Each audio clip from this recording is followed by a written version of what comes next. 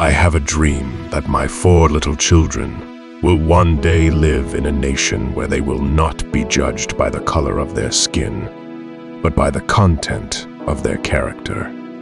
Injustice anywhere is a threat to justice everywhere. Darkness cannot drive out darkness. Only light can do that. Hate cannot drive out hate. Only love can do that. The time is always right to do what is right. Faith is taking the first step even when you don't see the whole staircase. Our lives begin to end the day we become silent about things that matter. We must accept finite disappointment, but never lose infinite hope. The ultimate measure of a man is not where he stands in moments of comfort and convenience, but where he stands at times of challenge and controversy. Freedom is never voluntarily given by the oppressor. It must be demanded by the oppressed. The arc of the moral universe is long, but it bends toward justice.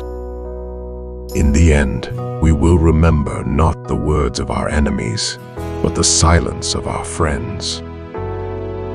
Love is the only force capable of transforming an enemy into a friend. The ultimate tragedy is not the oppression and cruelty by the bad people, but the silence over that by the good people. We may have all come on different ships, but we're in the same boat now. Change does not roll in on the wheels of inevitability, but comes through continuous struggle. If you can't fly, then run. If you can't run, then walk. If you can't walk, then crawl. But whatever you do, you have to keep moving forward. No one really knows why they are alive until they know what they'd die for. I believe that unarmed truth and unconditional love will have the final word in reality. There comes a time when silence is betrayal.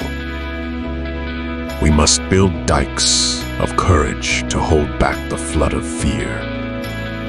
The function of education is to teach one to think intensively and to think critically. Intelligence plus character, that is the goal of true education.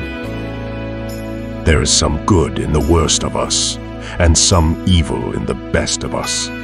When we discover this, we are less prone to hate our enemies. We must use time creatively, in the knowledge that the time is always ripe to do right. Life's most persistent and urgent question is, what are you doing for others? We must live together as brothers or perish together as fools. The hottest place in hell is reserved for those who remain neutral in times of great moral conflict. Every man must decide whether he will walk in the light of creative altruism or in the darkness of destructive selfishness. Human progress is neither automatic nor inevitable. Every step toward the goal of justice requires sacrifice, suffering, and struggle. We must come to see that the end we seek is a society at peace with itself, a society that can live with its conscience. Love is the key that unlocks the door which leads to ultimate reality.